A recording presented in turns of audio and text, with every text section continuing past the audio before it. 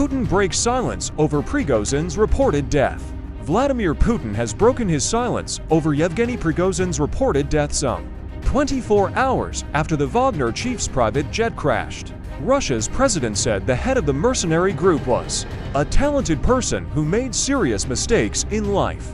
Putin also sent condolences to the families of all 10 people said to be on board the plane that went down northwest of Moscow on Wednesday evening. However, he stopped short of explicitly confirming Prigozhin's death.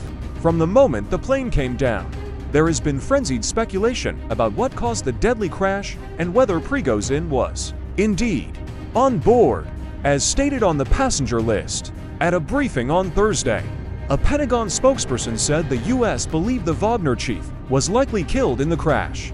Villagers near the crash site in the Tver region say they heard a loud bang before seeing a plane falling out of the sky. One of the theories being investigated is whether a bomb was smuggled on board. Reports in Russian media suggest a U.S. official told CBS News, the BBC's U.S. partner, that the most likely cause appeared to be an explosion aboard the aircraft. What caused the explosion was not known, although a bomb was one possibility, the official added.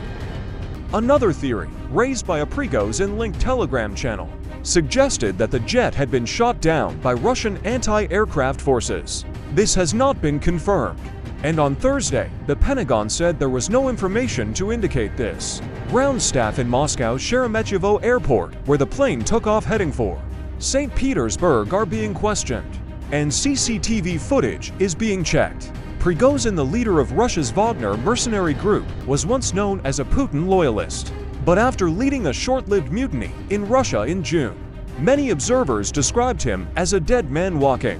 The Kremlin stayed conspicuously silent after the crash.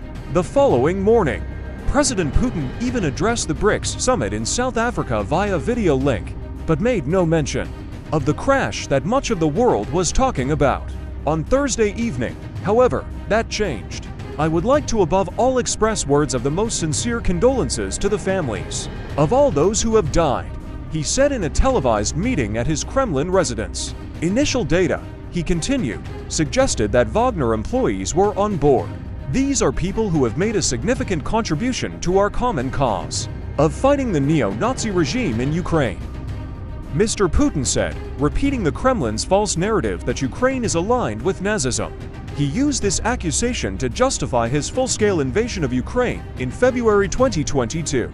Turning to Prigozhin himself, Mr. Putin said he had known him since the early 90s and described him as a man with a complicated life. The Russian leader also had praise for Prigozhin and his fighters, in particular for their actions in Ukraine. He made serious mistakes in life, but he achieved results both for himself and for the common good when I asked for it, like in the last few months. Despite speaking about Prigozhin in the past tense and offering his sympathy to the families of the victims, Putin did not confirm the Wagner chief's death.